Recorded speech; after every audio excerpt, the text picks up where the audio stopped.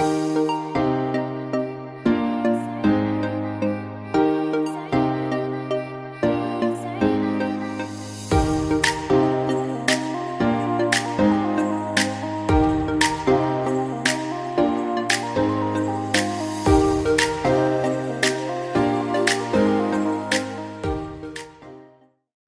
guys, welcome to Real Talk Jamaica.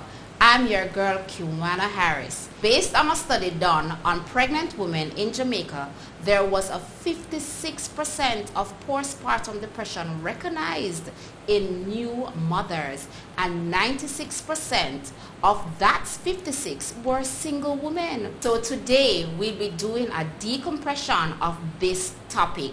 Guys, please remember to like and subscribe, and always tell a friend to tell a friend about Real Talk Jamaica.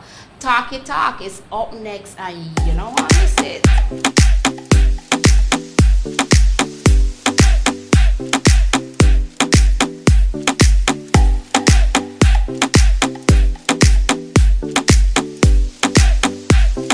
Thank you for staying with us. So on Tuesday, we celebrated International Women's Day, and it's so befitting for us to talk about this issue that affects so many women today. We'll hear firsthand how postpartum depression has affected a new mother, and cascade how she has overcome this disease.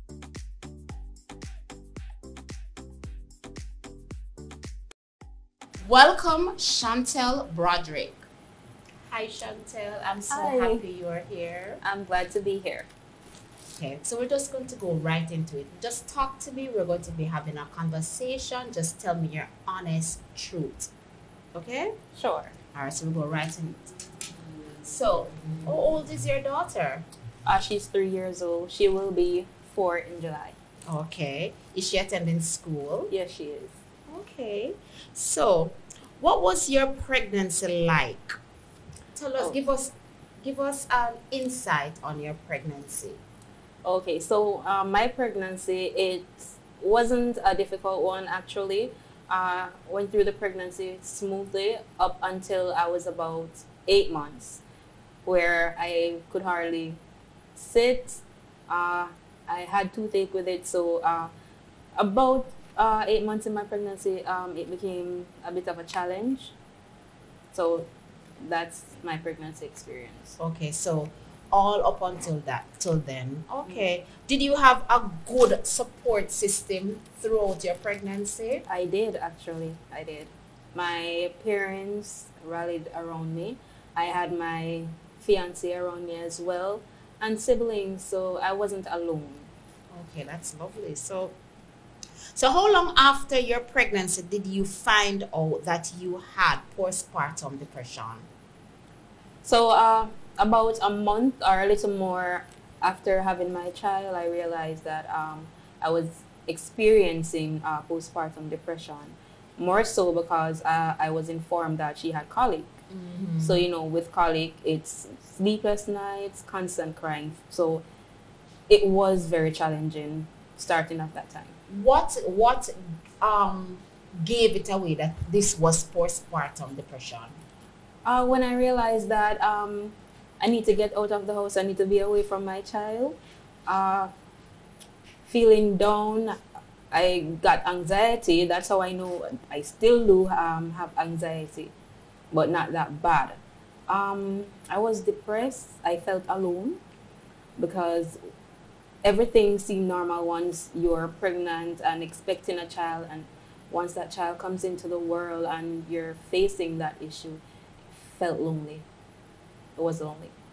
So you felt lonely even though you had? Even though, because once the crying starts and everything, no one wants to pick up that part of it. So it was only me at one point, but my parents did step in. Okay. How did it affect your ability to carry out your role as a new mother? Oh Lord, it affected in every way possible. I felt like a failure. I felt like I just didn't know what to do, honestly. So I was helpless and hopeless. So did it, all right, you did not, you felt like a failure. In what way? In what way you think you were feeling as a failure?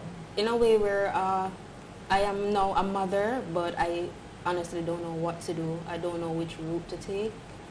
I needed someone to talk to. So I just felt, right and then, I felt like I failed.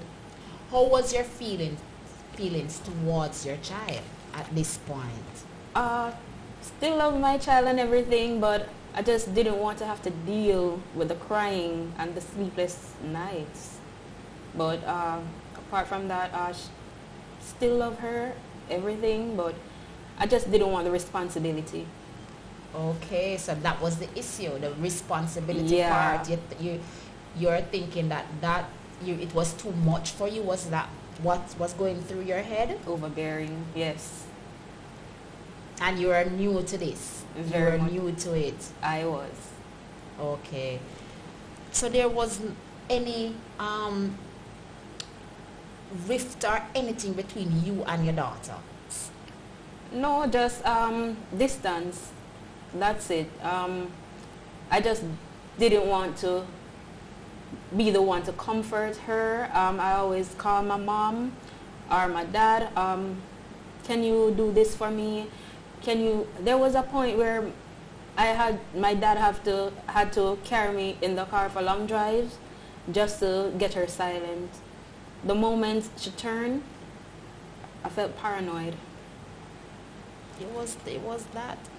So did it take away anything from you being a new mother? You know, people say when you just have a baby or a new mother, you have that new mother glow and all of that. Did it take that away from you? Yes, it did. I was definitely not glowing. I looked like a zombie. My brother told me I looked like a zombie. I was not sleeping and I was not eating. So how do you feel in that setting, in that time when all of this was going on? You said you still love the baby, but you just did not want to deal with the responsibility of being a mother. That's what you're saying, right? That's right. So how is your feeling towards your child now? Oh, that's my world. Look at her, smile. I don't regret it. I regret the fact that I was ignorant towards the situation, because at that point of time, I was all about the place. Even though I went to a private doctor, they said nothing is wrong with the child. Went to children's, nothing is wrong with the child. The last trip I took to a hospital, they told me it was colic. It was so bad that I called a friend and I started telling her about my experience, and she was like, oh, I'm familiar with that because she had a child before me. She said, it's colic. I know this colic. I heard the word before, but what can I do? And she started providing me with alternative, like long drives, keep the baby moving, and so forth. So she was there for me, to be honest. So what you're saying, what I'm understanding from what you're saying, is that the fact that the child was not feeling well was the reason that triggered your depression? Yes, because the moment I felt like I don't know what to do, I don't know what's wrong with her, I felt like I wanted to give up. Okay. Did anyone in your family recognize this, or your spouse, your father, your mother that was around, did they recognize that you were going through this? My parents did, more so my mom, and my brother and sister-in-law recognized it. Because he was the one who told me that I looked like a zombie, which means that I needed sleep. My mother actually figured it out the moment I stepped out the house, and didn't want to come back. Oh, so you didn't want to go back home? No. Took a trip to town, left my baby with my parents, and I felt free. So when she called me like, when will you be back? Then reality kicks in. I have to go back. I didn't want to. How long you spend downtown? A few hours looking for one item that I found a long time, but I needed space. So you just take that as a relief to just... Yeah, moment the footstep on the bus, ooh, felt free. Like everything, like a weight off your shoulder. Yeah. Okay, so when your mother called, and asked you to come back, how you felt? Reality kicks in, sad again. I didn't want to go back. Wow. How did they assist you with dealing with this disease? They were very helpful. There were nights where my mom and I took turns staying up with the baby crying. Where we were, it was quiet, so once it touched 3 a.m., it's her time, and I braced myself for it. So your parents stepped up, that's what you're saying. They did. What about your spouse? For most part, at that time, he was back and forth because he was in training. Okay, because of his job? Yes, because of his job. Okay. How did it affect your daily life in general? Then I had no life. So it affected my life in every way. I miss the quietness. I miss the silence, per se. I miss the freedom. So basically, that's pretty much it for me. It just caved me in. So what about your daily chores? Like, you're a new mom, you're supposed to be doing laundry, making a baby bottle, stuff like that. Did it affect you in your daily chores? Yes, very much so. I have to say a big thank you to my mother-in-law, who was there with me as well in the middle part of it when I got back home, because I was staying at my parents'. So in regards to chores, my sister, my mom, they were very, very, very much helpful because I did not have the strength. There was a point where I was in the fridge and I have the baby in my hand crying in the hours of the night because I just didn't know what to do. My sister-in-law, thank God for her, she helped me out as well when I went back home. So a lot of people aren't aware of the term prenatal depression, and this is something that affects new mothers. So while being pregnant, the symptoms varies from anger, feeling hopeless, as you mentioned before, feeling like a failure. It feels less interested, you don't want to eat, you're having suicidal thoughts, and just to name a few. Thinking back, do you think you had this depression throughout your pregnancy or before you had your baby? Do you think you had prenatal depression? I had depression, but not during my pregnancy. The only thing that I experienced while being pregnant was anxiety. Okay, but that's part of prenatal depression, the anxiety feeling. Yeah, but at that point I wasn't thinking about suicide or anything. I just felt like pacing and jittering, because I was even worried what my experience would be like once delivering. So I was just thinking ahead of time. I was thinking too fast. I was overthinking. So that's how anxiety kicks in. Mm-hmm.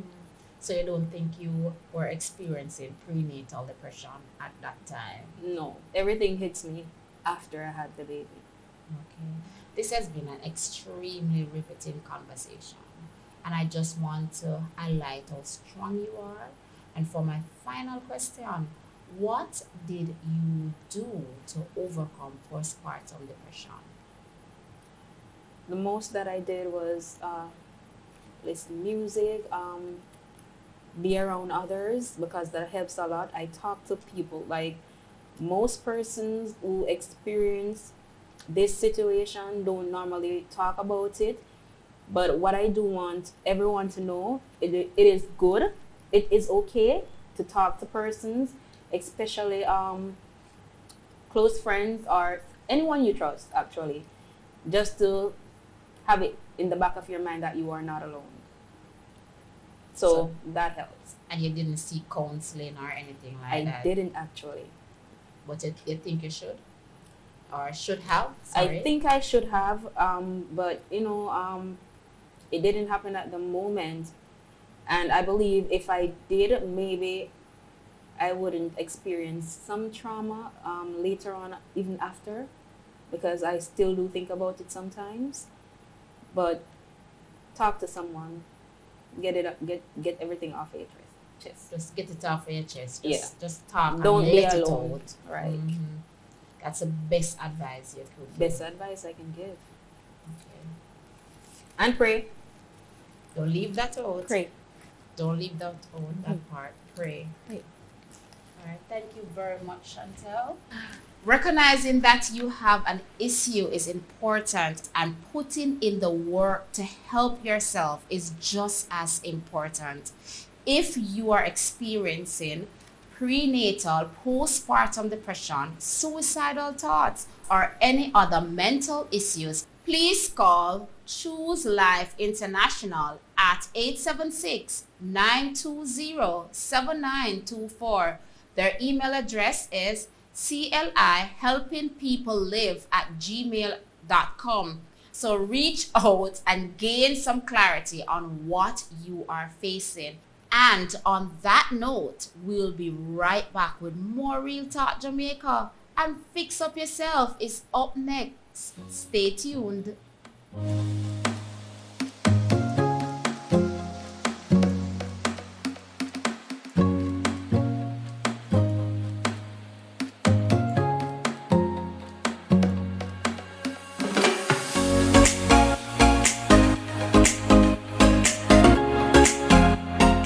Welcome back to Real Talk Jamaica, where no topic is off limits.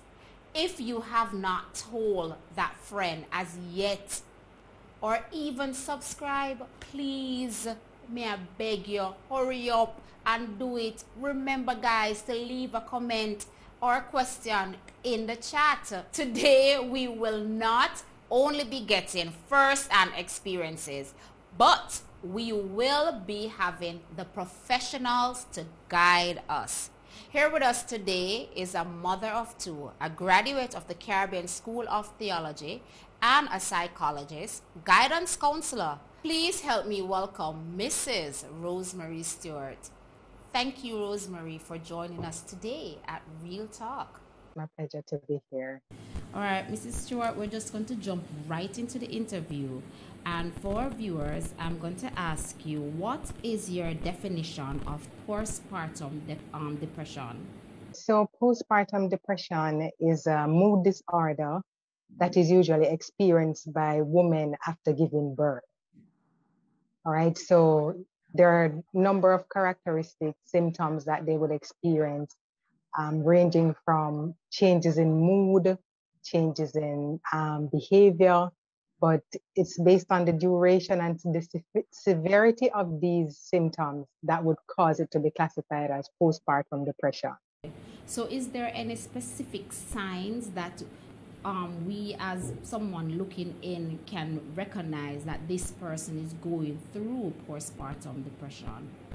Definitely. So usually after the birth of a baby, women normally go through some mood changes, and some of it, usually called baby blues, is mild symptoms. So you experience sadness, irritability, loss of pleasure in some activities, crying. But when it becomes more moderate or severe and it lasts for more than just a few days or 2 weeks, then that's when you begin to have concerns. So you lost interest in activities that you normally find interest in or pleasure in. You have severe mood swings, just crying for no reason. There are significant changes in your sleep pattern, sleeping more or sleeping less. Significant changes in the way you eat. So you're either eating more or you're eating less. There are feelings of worthlessness or feelings of hopelessness. Sometimes there's lethargy or fatigue, just a host of other things. Sometimes there are, loss of interest in the baby, not having any interest in the baby or other family members, or having thoughts of hurting yourself or the baby. So this depression then, it will influence a new mother's relationship with her baby. Yes, definitely.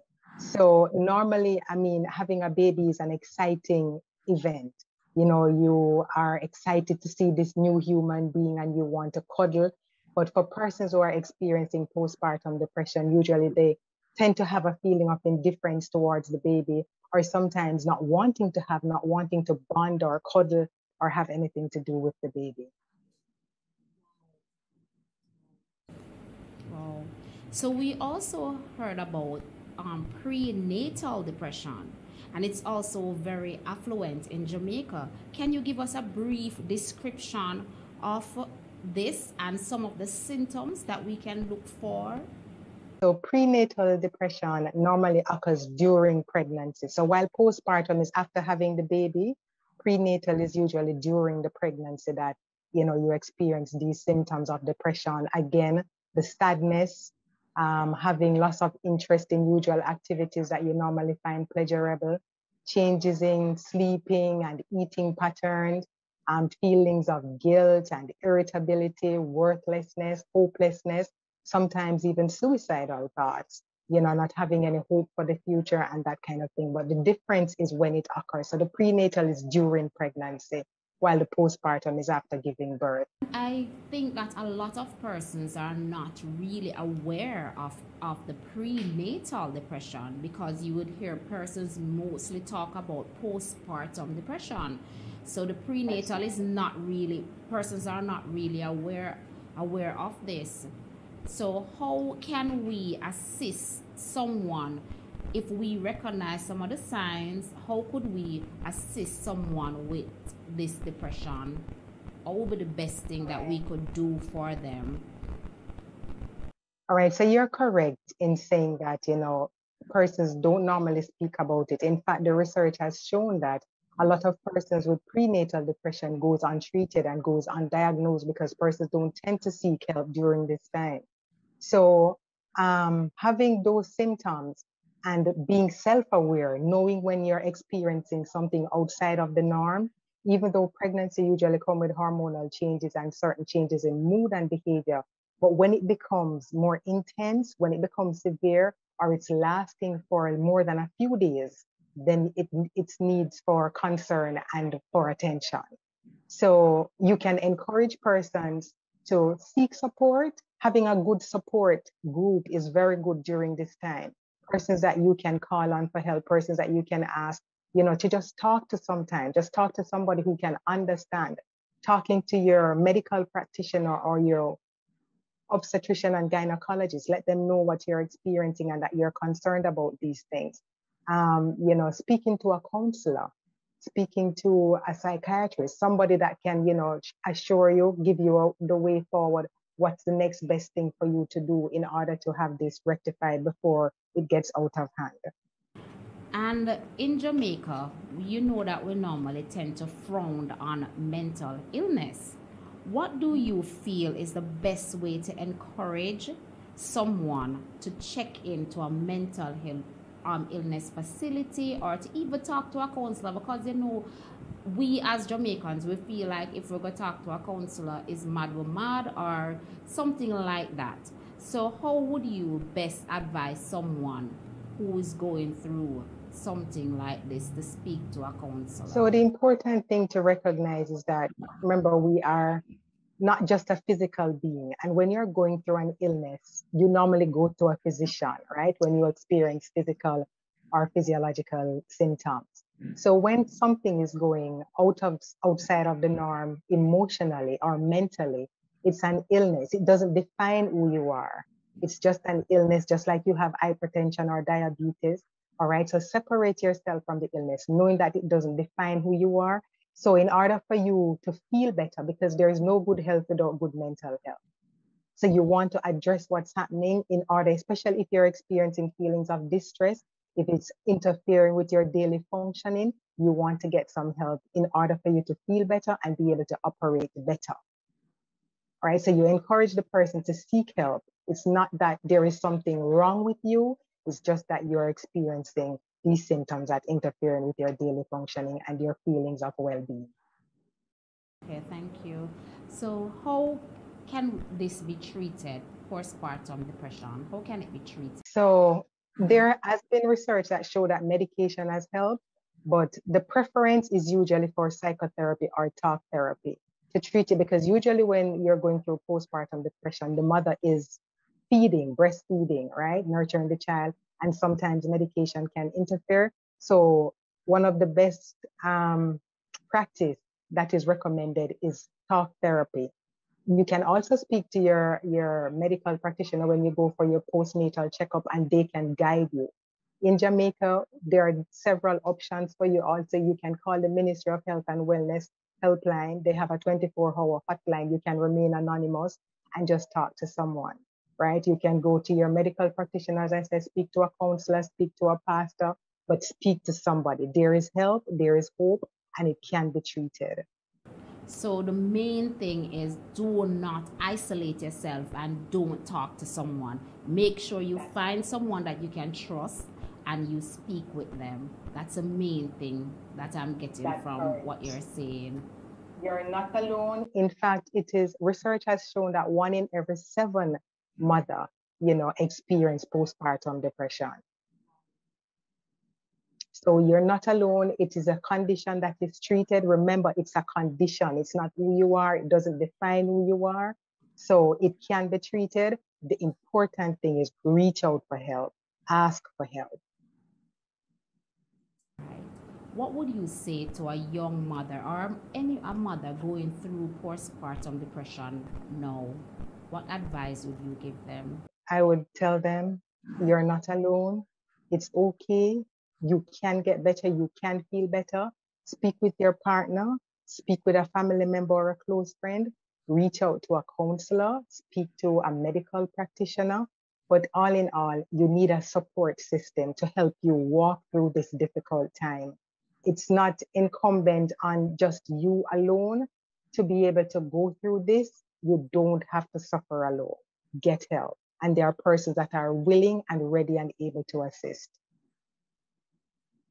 This is Rosemary Stewart. I want to thank you so much for your input and thank you for highlighting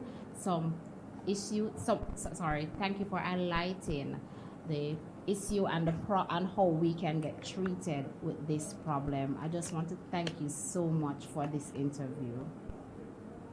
You're very welcome, and thank you for having me.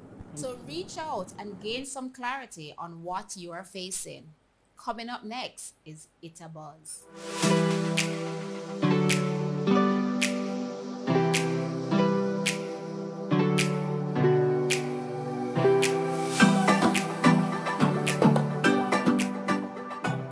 As you know, social media always a key, and Jamaica is not a real place. So our first buzz topic is no other than Mr. Professional Funeral Mourner.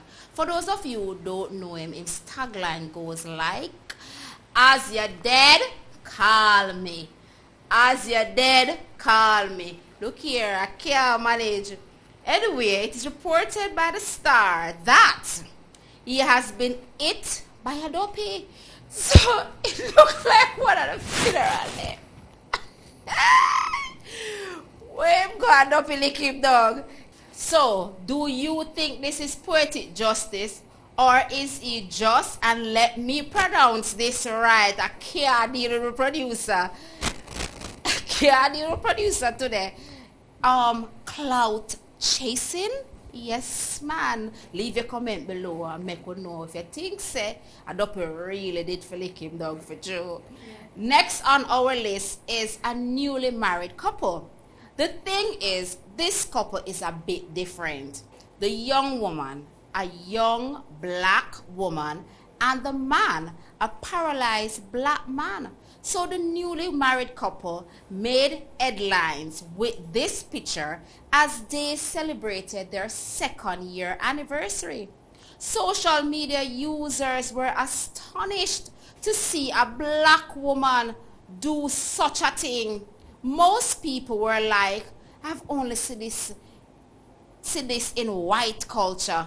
Me personally just love. If you love me, I just saw we're going to just roll the love. And wherever you find it, pitch a tent, keep it. But what do you say? Would you marry someone that's paralyzed? Leave your comment and let me know. Okay, so have you heard of curry iguana? Well, iguana is the traditional food in the colonial Mexico. So it's no shocker here that it's eaten.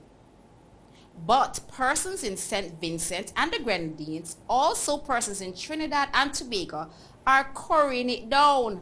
Would you try the dish? Let me know in the comment. Me not eat it. I mean love curry. Me not eat it. If you wish to advertise with us at Real Talk Jamaica, we have you covered. 10 seconds, low, $2,000. 15 seconds, reasonable, $3,500. And 30 seconds, we have you rated at $7,500. So call us or email us at Real Talk Jamaica and follow us on Instagram, and you can also DM us. I know you enjoyed this evening because I sure did. So guys, remember, love one another. Have a good week. Quanna Rich Harris signing out. Bye. Thank you so much for joining us.